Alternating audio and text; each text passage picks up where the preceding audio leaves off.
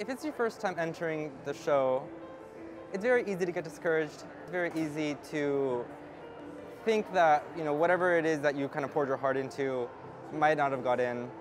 You have to learn to discipline not only your own, emotional reaction, but pair that with, a sense of self-betterment.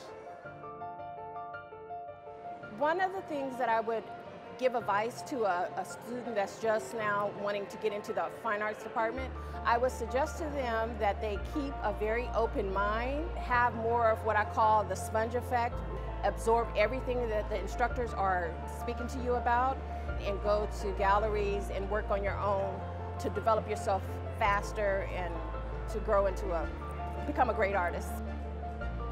It's relieving. It's very relieving to be in the spring show along with other people that you've taken so many classes with and seeing each other. It's a step in the right direction. One of the things that's very important is you need to build some type of relationship and rapport with industry people. They want to know if you have work that they can sell.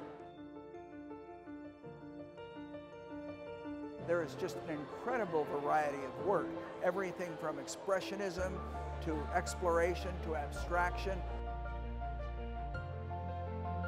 If you only have a few moments to come and look at the work at the spring show, look at the wonderful still life figure, and there's a lot of exploratory work and some abstract. I can't pick just one, they're also very good.